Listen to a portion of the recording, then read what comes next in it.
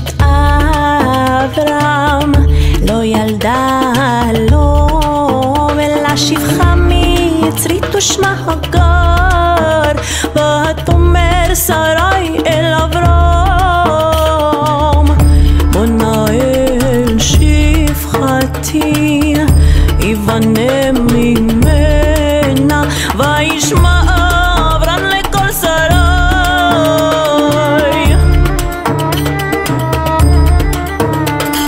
ואין כסמון נשאו אברהם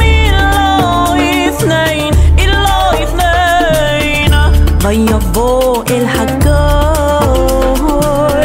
ותהר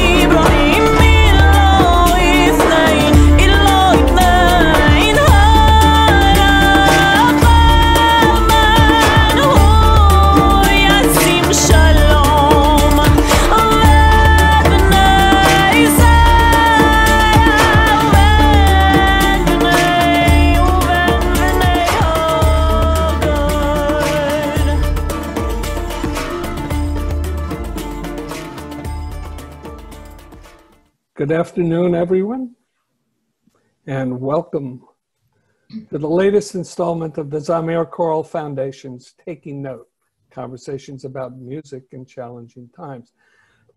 My name is Jim Ball, and I'm a member of the board of the Zamir Choral Foundation. Some of you may also know me from seeing me scurrying around and taking pictures at the North American Jewish Choral Festival. I'm proud to be part of this important and innovative work of the foundation in preserving and advancing Jewish choral music around the world. Our introductory music you heard at the beginning is a portion of a recording about the story of Hagar by our special guest this afternoon, the amazing and groundbreaking musician, Galeet Dardashti. Persian-descended vocalist and scholar Dr. Galeet Dardashti has earned a reputation as a trailblazing performer of Middle Eastern music and founder and leader of the internationally renowned all-female musical group Divahn, and through her multidisciplinary commissioned works, The Naming and Monajat. As a cultural anthropologist, she specializes in contemporary Mizrahi music and culture in Israel and has held positions at NYU, Rutgers, and JTS. She's a visiting scholar at the Jewish Theological Seminary and cantor musician in residence at the Jewish Community Project. And of course, our other conversationalist today is the man who makes this all possible, Matthew Lazar, the founder and director of the Zamir Choral Foundation. He has created the renaissance of Jewish choral music in North America. As conductor of the Zamir Choral, founder of the North American Jewish Choral Festival, Hazamir, the International Jewish Teen Choir, and Zamir No Dead, he has created and promoted trans-denominational, transgenerational, and transpolitical Jewish musical communities for over 40 years.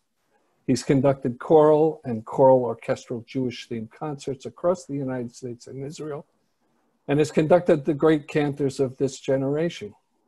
He was a co-founder of Teku, the first American Hebrew folk rock band. It's a good one. And I'm blessed to count Mati as a friend going back to our days as music students at Ithaca College, where among other things, we both studied composition with the late composer Carol Husa, and where Mati could be heard playing Beatles songs in the practice rooms. And now, Mati, I will turn it over to you to begin our conversation. Thank you, Jim. Thank you, Galeet, for joining us, and thank you to you all for joining us in this conversation. Galeet, you come from a storied Jewish-Persian music family. Could you share some of that history with us? Absolutely.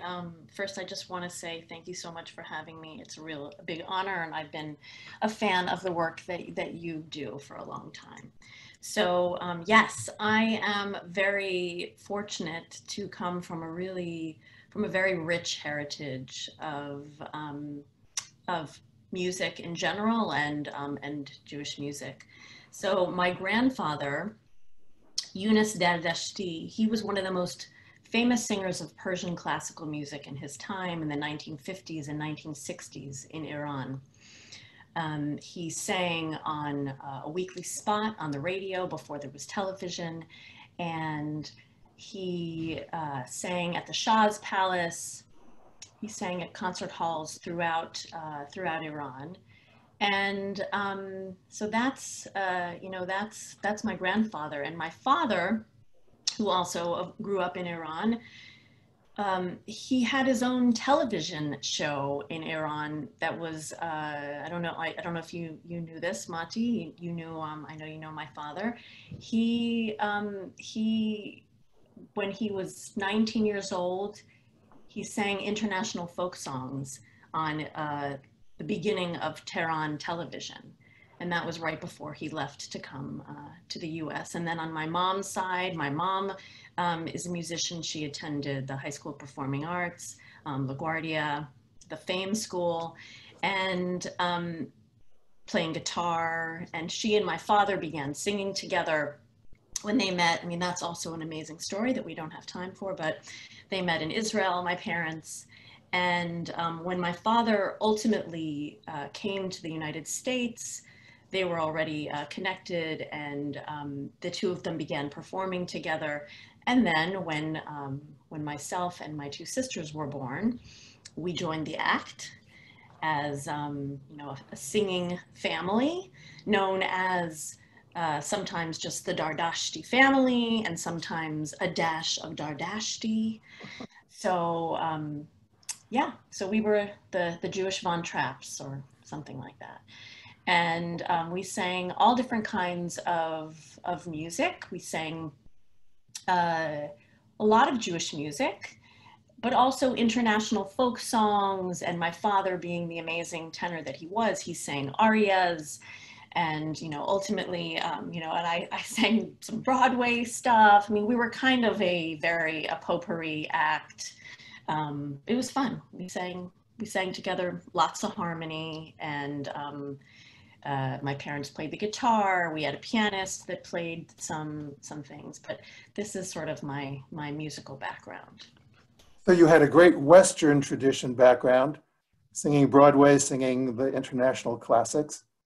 And, but of course, your grandfather's skill in singing Persian music, and the skill that we heard you singing in Hagar, Sarah, just a few minutes ago, is that something that you learned from your grandfather? Or tell us, usually when a child is the incarnation of a musical style, very often people presuppose that it was learned in the crib, that it was learned in that direct kind of way. Is that what happened to you? I wish that had happened. But I mean, I should say that I did grow up with my parents absolutely giving me music at birth.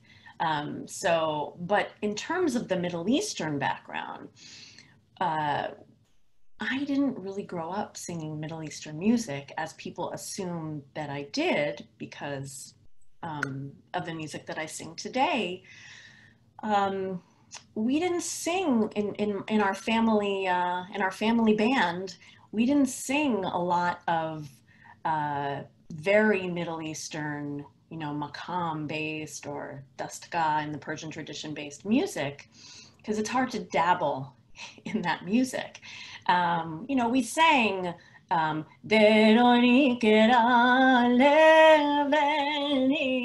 but we sang stuff that's as Middle Eastern as it got. But we didn't, I wasn't at all, I didn't know my grandfather. And I knew him in that I met him, but I didn't know him well. I grew up, I was lucky to get to know him and to get to hear him sing at different weddings because he was this big star. When we lived in LA, I remember when he would be in town, we would go to some weddings and people would say, oh, please, will you sing a song, at a wedding? And he would sing and everybody, all of the Persian Jews and Tarantulas were, just totally just amazed by him. And for me, hearing him sing this very Persian music, this girl that grew up going to a very Ashkenazi, hearing Ashkenazi synagogue music, and as an American girl, I was sort of, I thought it was beautiful and interesting, but it was very foreign to me. I didn't grow up hearing that musical style much at all. I mean, I would hear at home, I would hear my father listening to La Traviata and La Bohème and, listening to those, to that music. So that music was familiar to me. My father, this Iranian Jew who was a famous person in Iran before he came to the US to study to be an architect, by the way, before he became a cantor. He didn't plan to go to cantorial school, but ultimately he ended up at the Jewish Theological Seminary. And so that's where I grew up. I heard my dad singing in conservative with a capital C synagogues. And that was mostly the Jewish music that I was exposed to, along with all of the other music that an American person is exposed to. I remember meeting your grandfather at JTS when I was a faculty member at Cantor's Institute. Your grandfather had come to visit and to illustrate his incredible vocal style. And of course, to visit your uncles who were students at the Cantor's Institute at the time. And I remember vividly him singing what appeared to be two notes at exactly the same time. And for 20 minutes, people were hovering around, not believing what they were hearing. Yeah. And he could do it. He explained later that he was able not to sing two notes at once, but two notes at such proximity that the human ear, which is what we were equipped with, could actually only hear it as two simultaneous notes. It was the first time I ever heard anything even remotely like that. And I still remember where I was standing in the seminary when that happened. Wow. But since you are kind of a creature of the West and to a certain extent the East, is there a difference for you? How does it feel to you when you're singing Western style music? And how does it feel emotionally when you're singing and channeling, I guess, is maybe too strong a word, but for me, it feels very channeled, the style and essence of your grandfather. Thank you. That's a big compliment. Thank you. Well, for me, I don't know. It feels at this point, it feels natural. But when I sing, I've been told this, that when I sing certain, especially Persian Jewish music, I've been told that I have a slight Persian accent when I sing that music. Because someone recently, I mean, just last week, I learned how to sing Persian Shir HaShirim very recently, and I was singing it for someone. And they said, where did you learn that accent? And I didn't know what they were referring to. So I don't think they just meant the language, though. I think it's the whole thing. But I do feel, in a certain sense, because I've listened to my grandfather's voice now so much, that in a certain sense I'm channeling him, though it's not deliberate in any way. But at the same time, because I grew up singing a lot of Western classical music, I'm not always aware when I'm singing quarter tones, when I'm singing a note that's not on the piano. Like I have to actually consciously think about it, because I learn so much of the music now that I sing by ear, and not through sheet music. I have to consciously think about, am I singing right now? Am I singing a quarter tone, or am I not? So so it feels, I guess one answer is that it feels completely natural to me at this point. I can sort of go back and forth between musical styles pretty easily and not notice. You're making me think of something that's slightly unrelated to what we're talking about, but when you mentioned about quarter tones, I started thinking maybe when you're singing, or when your father would sing Mozart or something like that, he would drift a little bit quarter tony in either direction. And my sister is a very great harpsichordist.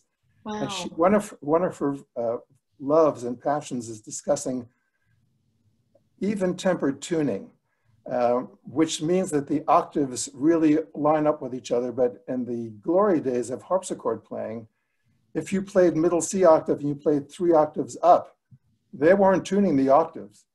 They were tuning in a different way. And so by the time you got 2 octaves up, you were playing quarter tone sharp. Huh. So wow.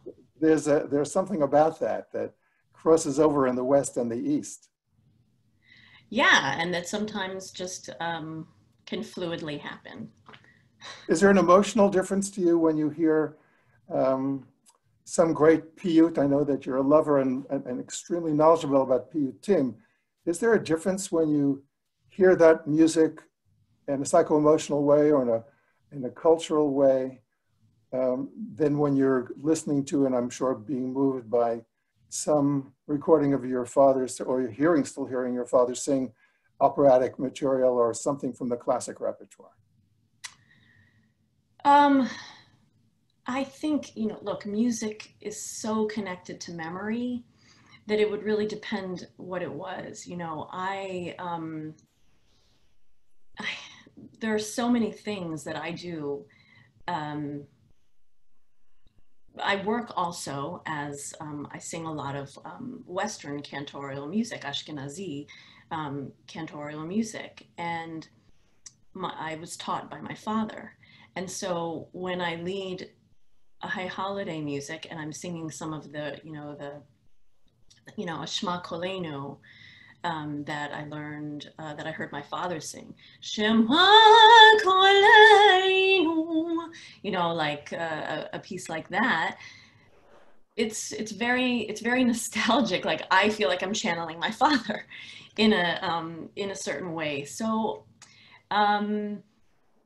it really just depends on music, as I'm sure all of everyone here with me today knows. I mean, it takes you back to wherever you were, kind of when you learned the song, whether it's the Beatles or it's Jewish music in the synagogue, or a piyut that I learned at the synagogue that my grandparents founded in Rishon LeZion in Israel. I mean, music has really a unique and powerful way to bring you back to those moments of your life.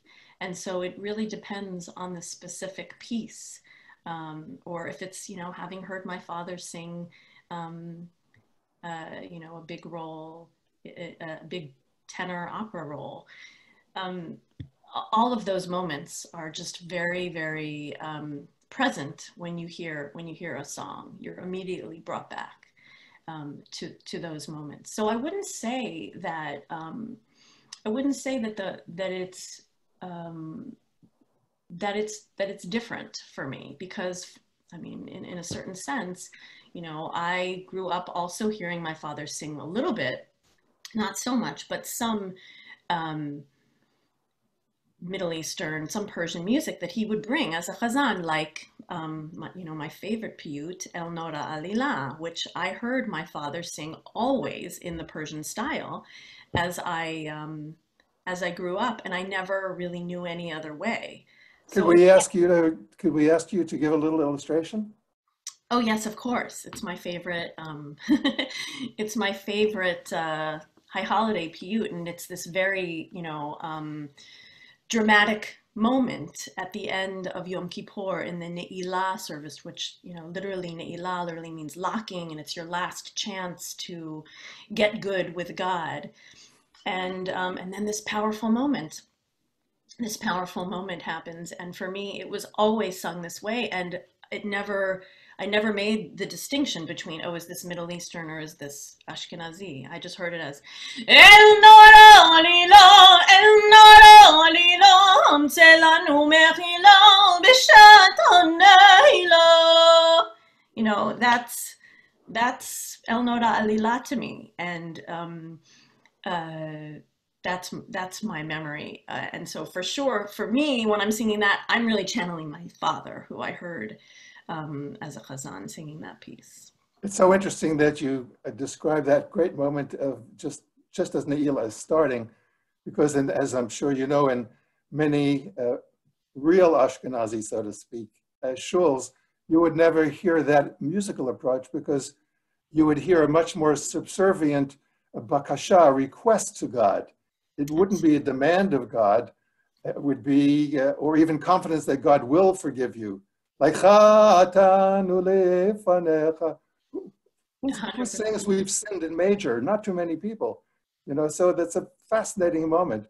But let me ask you this: when you sang that Shema Kolenu that you learned from your father, as you're singing it, and you're so comfortable as a performer or a shlichat tzibur, are you ever tempted in that moment to let the other half of your personality drift into that Western tune and allow you or control you to improvise in a quarter tone way that would bring both parts together? I'm sure I do it. Not with the quarter tones, but you know, I have to tell you, and I hope this isn't going to be blasphemy to all of you who I know are so committed to sheet music, but most of these pieces that are these beautiful pieces that most people learn through music, I learned by ear, and so I'm absolutely adding nuances to them. And yeah, and because that's the tradition that I am come from, you know, like most of the music, if you, a piyut, and just so that we're all on the same page, you know, a piyut is a religious poem that is sung, right, in the Jewish tradition, and everybody here knows many, many piyutim, Adon Olam, Lecha Dodi, Yigdal, etc. And anytime you sing that piyut, you sing it a little bit differently. And it's a great question that you've asked, because nobody's ever asked that to me before, but I absolutely take the same approach to all of the Western classical music that I sing. I mean, maybe not Broadway, but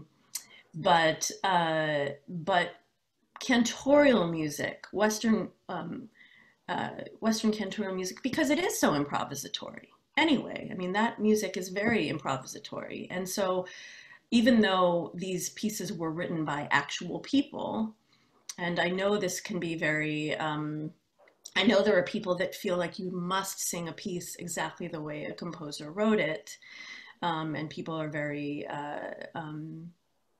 feel very strongly about that.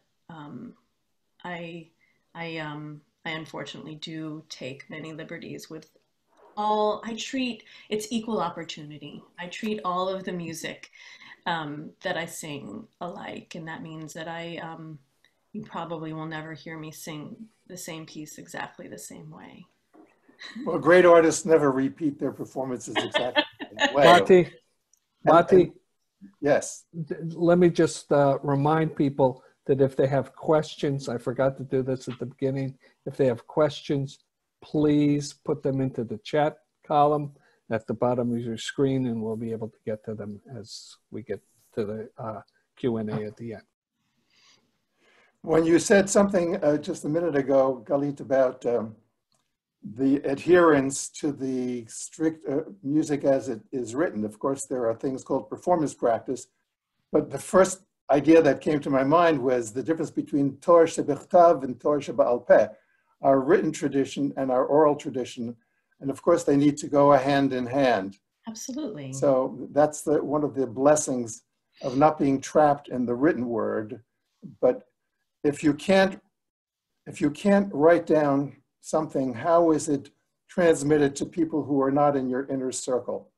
That is one of the challenges of, the great thing about Bach, I learned when I was a very young little child prodigy, was I said, boy, this is unbelievable. And my piano teacher said, can you imagine what his improvisations must have been like? If this is what he managed just to write down. So there's Absolutely. Yes, we're in full agreement. Yeah. I'd like to press you a little bit about the piyut and the history of the piyutim, because I think even though people know their liturgical texts, and Ibn Ezra is probably the most famous, the 12th century Paitanist, but in our tradition and the Ashkenazi tradition, most of the piyutim are unfortunately not sung, even though they were originally sung. But in many cases, we just read them. And I think most of our audience, if we took a monkey survey, would be shocked to learn that Adon Olam and Yigdal are actually started as piyutim. And I know you have a thought about, and the history of the piyutim, about how they were, even the service was so regular that people were more interested in the piyutim. Could you talk about that? Yes. Yeah, I love talking about this subject because these people who composed these piyutim that are in our sidurim, in our machzorim, we think about them often as fixed because it's like, oh, well, it's the end of the service. It's time to do Adon Olam, or it's time to do Yigdal. But this whole practice, the people who wrote them, who were they? I mean, they were artists, and they were people who wanted to bring innovation and excitement into the prayer service. They couldn't do the sacrifices anymore, and so it was about keeping the community together and keeping it alive. And so you had members of the community who were very knowledgeable. You had to be very knowledgeable because all these piyutim are referencing Bible and, later Talmud and Midrash. But the idea was always to write things that could enhance the service and could make it alive. And then it was a populist movement. People fell in love with these specific piyutim. And they said, oh, well, we have to always, sing this piyut. And we have to always end the service with it, or we always have to have it, at this point in the Amidah, we have to have that one because people fell in love with them. And almost to the chagrin of many rabbis who wanted to keep the service uniform and the same wherever they were, different communities fell in love with this piyut and different communities fell in love with this piyut. And so you have, that's why when you go and you travel to different places, you see that they're singing different texts because their sidurim aren't always the same. But at a certain point, the services were so full of piyutim that the rabbis excised them. And so many of them fell away and we don't, have them anymore, but many of them, we just have the text, right? We don't know but they were all sung. A piyut is like, you can't not sing a piyut. It was meant to be sung. It's sort of like, you know, the body without a soul or a soul without a body. It was an integrated thing. And sometimes there were many historical periods where people didn't understand the words, by the way. And what connected them was the music. It was the music that, that was a really, really important, powerful way that people connected to the service. It's making me think, your last remark about how the music connects the people to the service, I never thought of the connection and the similarity between the appeal of a certain kind of Hasidic approach to davening and to the Sephardi approach to davening, except insofar as it's full-throated and not intellectual. And the Vilna Gaon would not be very happy about that. But other people apparently across the centuries. But not just Sephardic. I mean, I'm talking about, you know, there were many historical periods where people, you know, apparently didn't understand the service that much. And so that's why the music kind of that's what kept people engaged. You mentioned that the rabbis excised a lot of the piyutim. And the first thought that comes to my mind is how the Kaddish text, Yitkadal v'Yitkadash, which doesn't speak about death, of course, but speaks about God's greatness, how people in ancient times, after the temple, began to consider it some kind of a mystical verbal amulet and would invoke it at all times, having nothing to do with anything except a wishing. And the rabbis had to excise that, and we're left with just 5 or so examples in the service because people were so attracted to that. I want to ask you a little more about the cultural anthropology. And this is like a chicken and the egg question. Which came first, your return to the Persian vocal style or cultural anthropology? How did they work hand in hand, or was it one before the other or together? Yeah. Kind of at the same time, but this how it came about was that I went to Israel my junior year of college, and for the first time I understood about Mizrahim, Middle Eastern Jews, and then I understood my grandfather's story because, you know, my grandfather, as this famous singer in Iran, he immigrated with my grandmother and their family in the 1960s. And he was this famous singer. He was able to continue flying back to Iran to perform. And he did that until he couldn't in '79. And I never really knew the story, though, of what happened to my grandfather after '79 and after he wasn't able to perform in Iran. And I started learning more about the history of Middle Eastern Jews in Israel, and some of that a very difficult history for Middle Eastern Jews in terms of in terms of their culture not being appreciated in Israel. And it led me to ask more questions, and ultimately I wanted to learn more about my grandfather's history. And so I decided to study cultural anthropology. And so while I was a graduate student at the University of Texas at Austin, I met some other musicians, and I was really interested since I was studying Middle Eastern music. By the way, I wanted to originally go to Iran. That was my original plan, was I was going to do research in Iran, and there was this moment where it seemed like it could be possible, and then it was clear that I could not. And so I shifted to Israel and studying Middle Eastern Jews in Israel. And I started at the same time, since I was studying this music, I started getting more immersed in Middle Eastern Jewish music. And I started this band called Divahn in Austin, Texas, many years ago. And that's kind of where it all started. But in the beginning, let me ask how the third missing piece that we haven't talked about, having to do with piyut, but connected to this other dialectic we were just mentioning, the spiritual Kabbalistic component of the piyut. Yeah. I know that you feel deeply about that, and it shines through when you're singing. How does that, is that an additional component, or is that something that's connected to a development of an emotional development that comes to you when you're combining this love of music? How does that work for you? Well, so in the 16th century, this was the period where you know, it was a very spiritual period in general. For Jewish practice, you know, it's the period where Kabbalat Shabbat came about, and there was this practice called bakashot, where Jews, they were experimenting with all different ways where they could become closer to God through different Kabbalistic ways.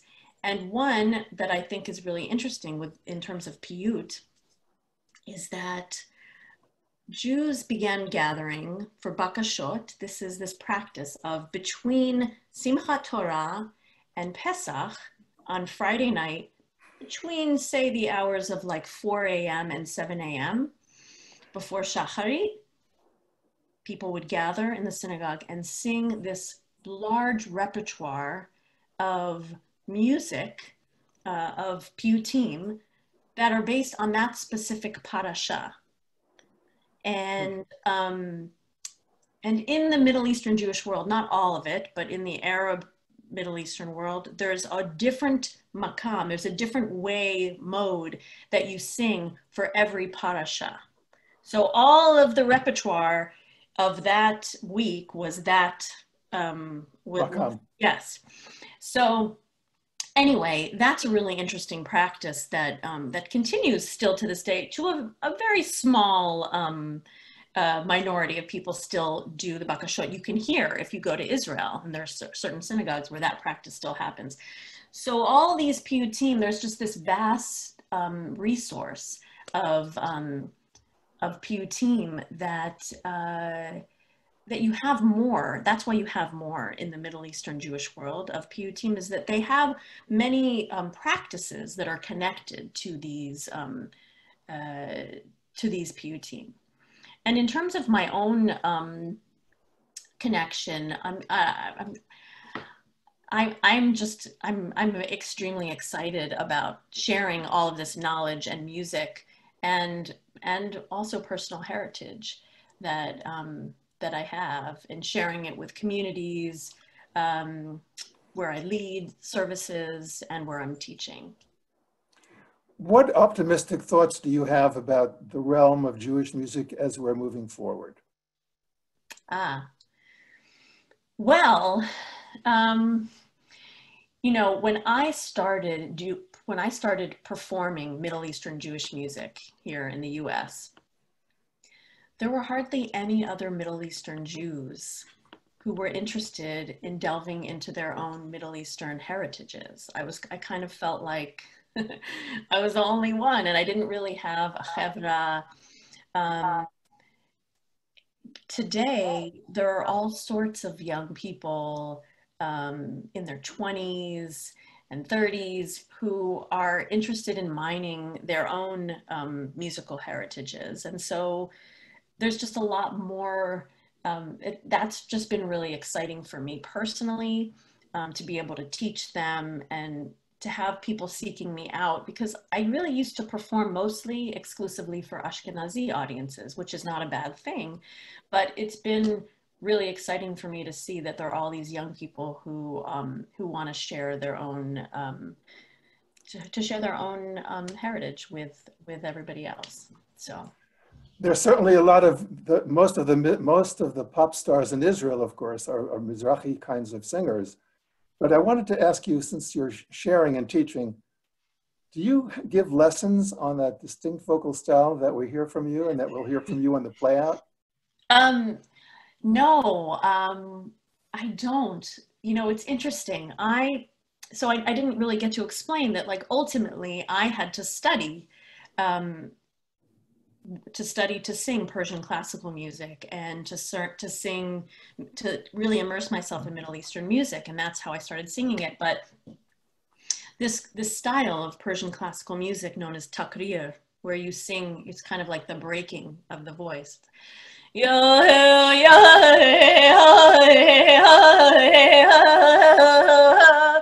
that style, I never, ever thought would come from my voice. I mean, I sang Western classical music. I'm a soprano. And when I was in Israel and I sought out this Persian music teacher, I said, I don't know if I can do that. I don't know if I can sing like that.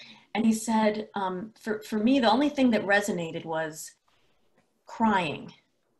I couldn't understand what he was talking about. And he's like, it's like crying. It's like, ho, ho, ho, ho, ho. It's like crying. And somehow that opened it up for me. So if I was going to teach someone, there you have it. That would be what I would teach someone. But I'm certainly not, I would, I have not yet. I guess I could teach a student to do that, but I haven't yet. A few have asked me, but not yet.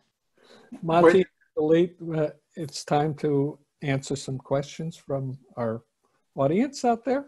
Yeah. Okay. Someone asks, can you describe the tonal system of Persian music? Is it like the maqam of Arabic music? Yeah, so yes, it is very similar. It's a little bit different in terms of, so I don't want to get into it too deep without explaining it all, but basically Middle Eastern music in general is different from Western classical music because really instead of thinking about a scale, you're thinking about tetrachords. And so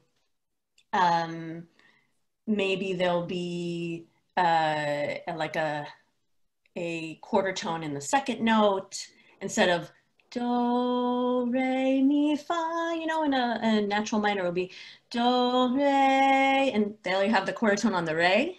Do, re, mi, fa, fa, mi, re, do, re. That's bayat. So in Persian classical music, it's called a dastgah system, and you also have you have it based on tetrachords, but there are different rules. You're moving from a they're called gouché, and I'm not really sure how you would translate that in English, but you're landing in a completely within a dastgah, which is like a maqam. You have different places where you land and you're in different tetrachords and you kind of are working with their very specific rules. So I would say, yes, it's similar, but you have more specific rules in Persian classical music that really limit your options. It's more, the rules are more clear and they're less, you can't move out of that system. So. Okay. Well, someone has some sort of similar question about vocal production. Is there a difference in vocal production between Persian and Middle Eastern style and Ashkenazi? Oh, between Middle Eastern and Ashkenazi, yeah. Yes. Yes, I mean, the primary difference is chest voice versus head voice. I would say that's the primary difference, if I was going to sing, like I was talking about before, versus El Noro Alilo, El Noro Alilo, which is completely from my chest voice. And there are some ways that you can combine. I do a lot of combining and switching back and forth, but I would say in general, those are the two, those are the major differences. This is in almost all Middle Eastern music, you're primarily using your chest voice. Interesting. Okay, we have a question from a cantor who says there are 54 parishot. I'm not aware of 54 unique maqamat. I guess that some maqamat may get repeated through the cycle of the parishot. Yes. Yes. Okay. That's the answer. Simple one. I'm also interested in you both you and Mati come from very different kinds of backgrounds, musically and ritually. But despite those differences, there is the commonality of text. And I was wondering how those two traditions speak to one another. And maybe you can both chime in about that. I'm not sure. I'm not sure I understand the question exactly. Tell me a little bit more. There's the commonality of the text, but the different styles. Now, is there a blending at some point? Is that part of what you're trying to do? And how does Mati view that and keep that in his tradition?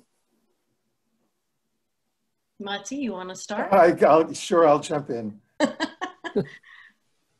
There's text and music are frequently married to each other, but frequently at odds with each other, because when the text and the music agree, that is to say, when the music is an illumination of the text, then you're able to combine both sides of the brain.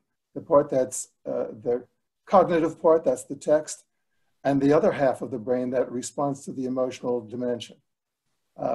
Of course, when we sing just music, either a wordless nigun or listen to any of the great Western compositions, the words seem to be superfluous because the language of music speaks in not specific ways, but in deeper psycho-emotional ways. Mm-hmm. But the total combination of text and music certainly works best in worship, I think. Although either or works perfectly well too. A silent devotion is pretty good. A wordless nigun is very good. And when it comes to being inspired by Beethoven or Bach with non-texted music, that's pretty up there too. Yeah, I mean, look, I sing a lot of, as a cantor, as a shlichat tzibor, I sing a lot of wordless music. In the Middle Eastern Jewish tradition, there isn't a lot of that, right? It's about the text with the music.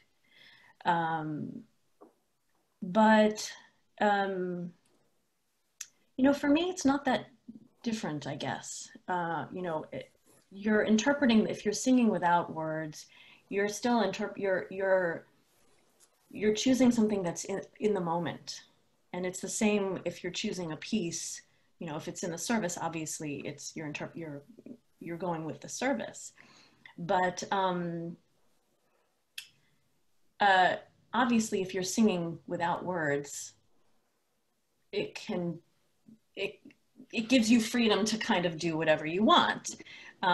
When you're interpreting a text, yes, you're less you're more confined. But I'm not sure if that answers your question, Jim.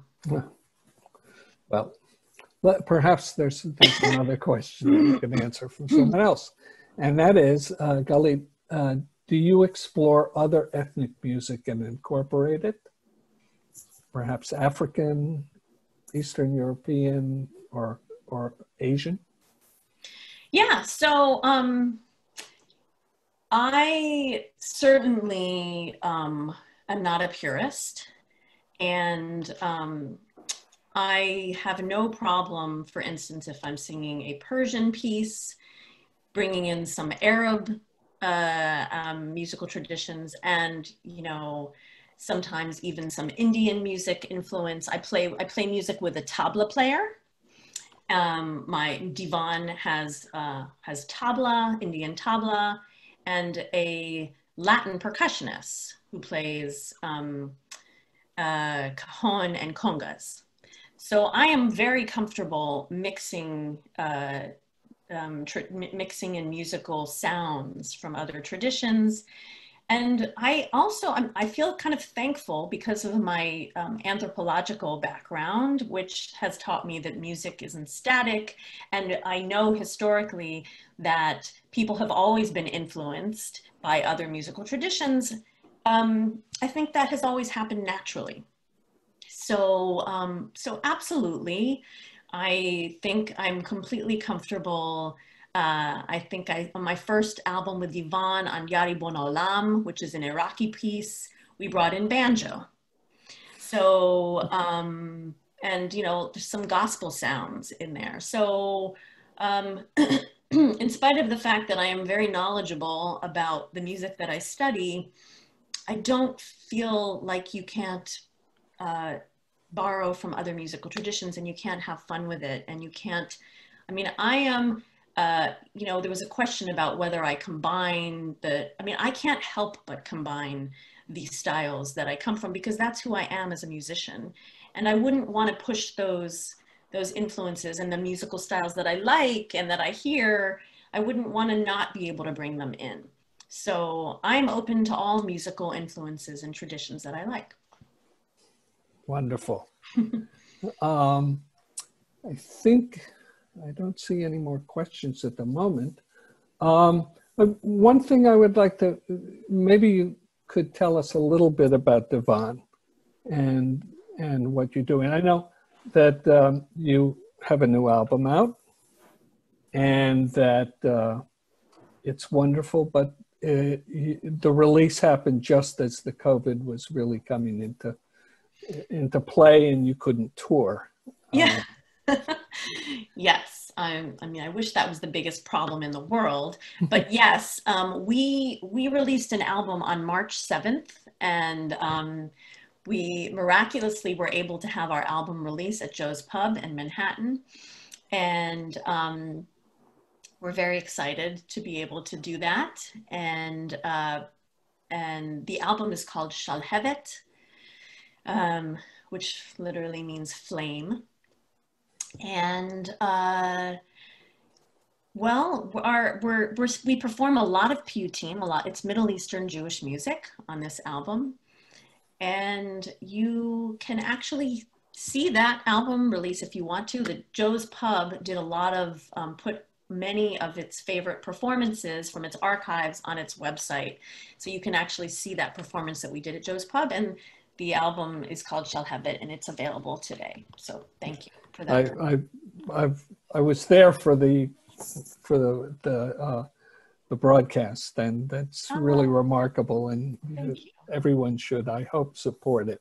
And the final surprise is that you can hear one of the tunes that's going, that's on a premiere, so to speak, one of the tunes, Galeet's version of Oseh Shalom, which you're going to be hearing as the play-out music.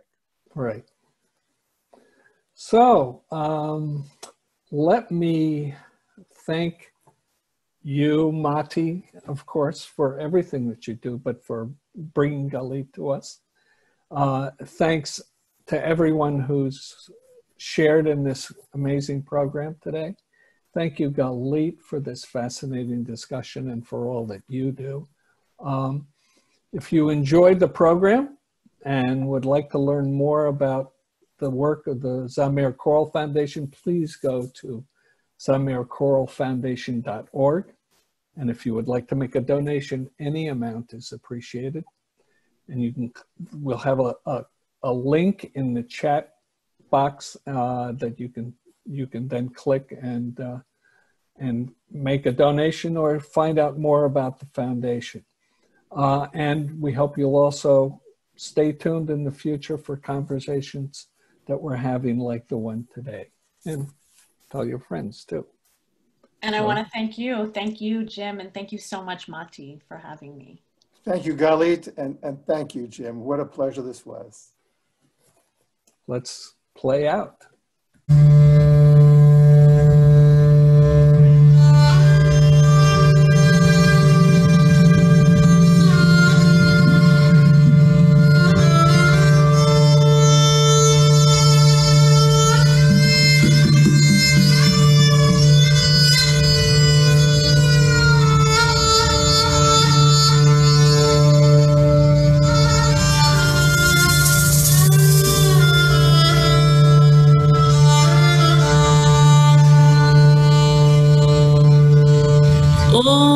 عسى شلام بمرامم خويا عسى شلام علينا وعلى كل إسرائيل وعلى يشفي تبل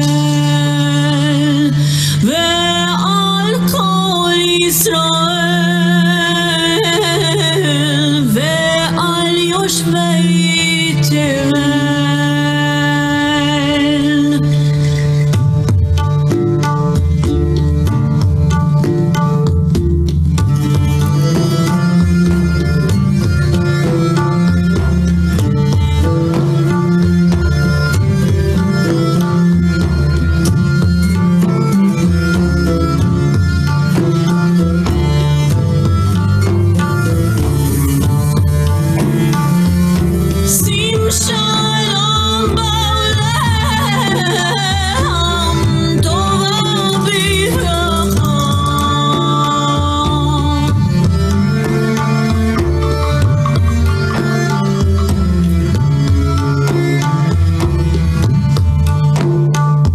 عسى شلام بمرامم خويا عسى شلام علينا وعلى كل إسرائيل وعلى يشفي تبل تبت الملحمة تشفي خدام من هولا سيم شلام طوال لبرخا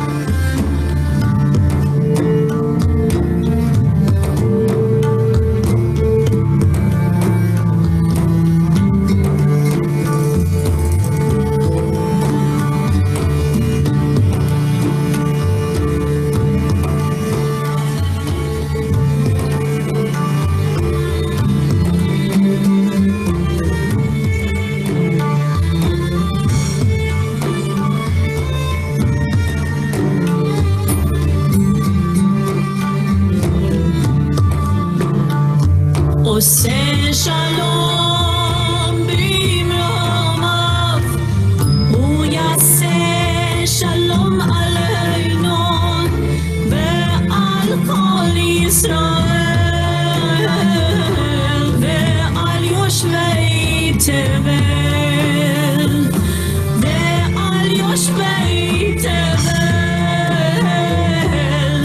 وإمروا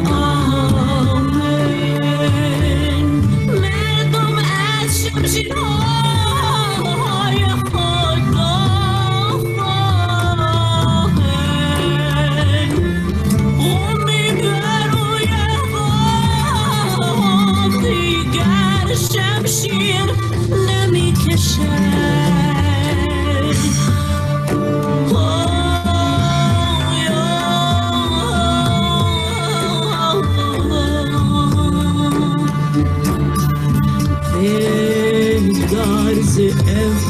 Eves fenomen in the dear boats that I jango on risi hamadan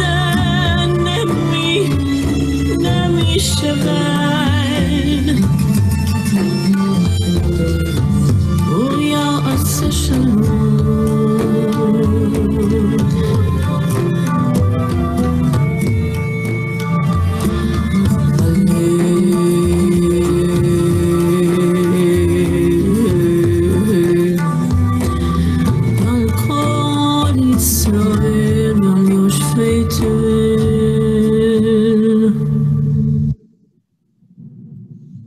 That was great, Galeet. Just Thank super. you. Thanks, Jim. Galeet, you know, I didn't say it when we were talking, but I once have a friend who is a high church musician, you know, perfect pitch, play 85 notes. He can tell you which 3 you're not playing.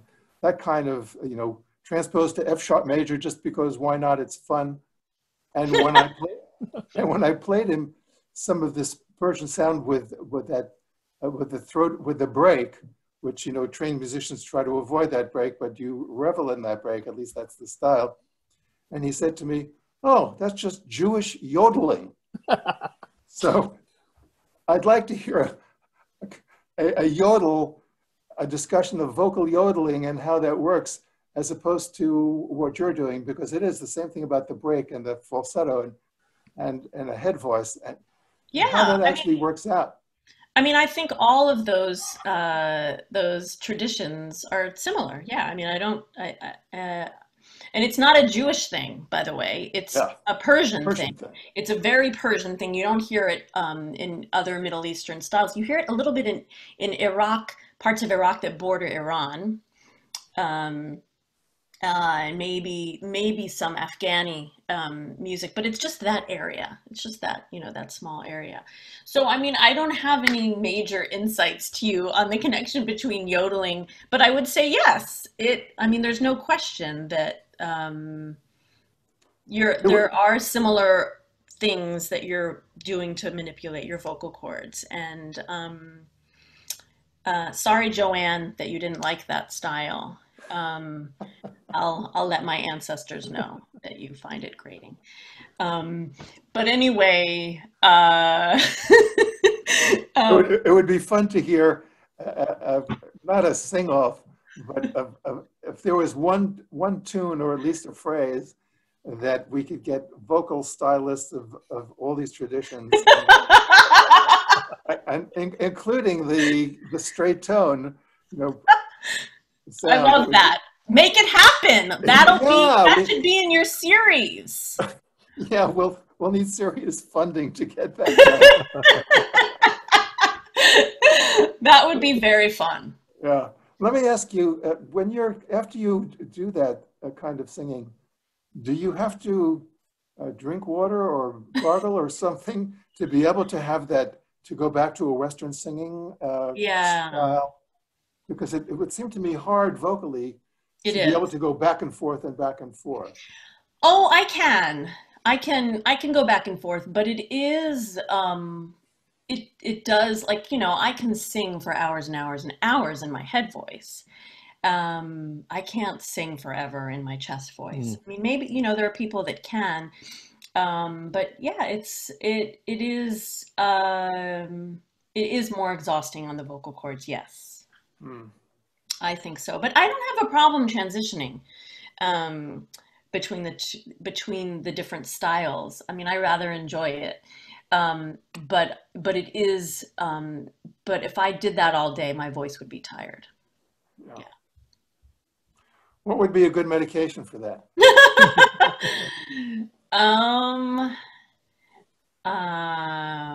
Some Iraq. Iraq, exactly. And someone wrote it. Thank you. All right, I will keep a little bottle next to me on stage next time. That should be part of the fee.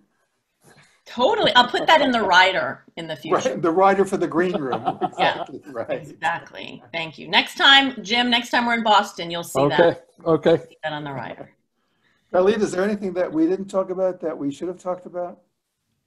Anything else that you wanted to share? I mean, I could talk for hours, Mati. But no, I mean, I'm just excited to share my music, to have the opportunity to share my music. Well, you spoke so eloquently about it. You illustrated elegantly about it. Thank you. And it was a real thrill to have this conversation with you. And I'm so glad that you were able to come in and join us and share so much wisdom that I think most of our listening audience or viewing audience or whatever you call a Zoom audience, I'm sure they were unaware of. So you spread your message, and I think besides gaining many new fans, I think you educated a tremendous number of people. Thank you so much. Oh, thank you, Galeet. Thanks It was again. a lot of fun. I hope to see you again in person soon. Amen. Amen. And thank you again, Jim. Yeah. Nice conversation, Monty. It was good. Thank you. It was good. See you soon. Thanks. So long. Be well, everybody. Bye-bye.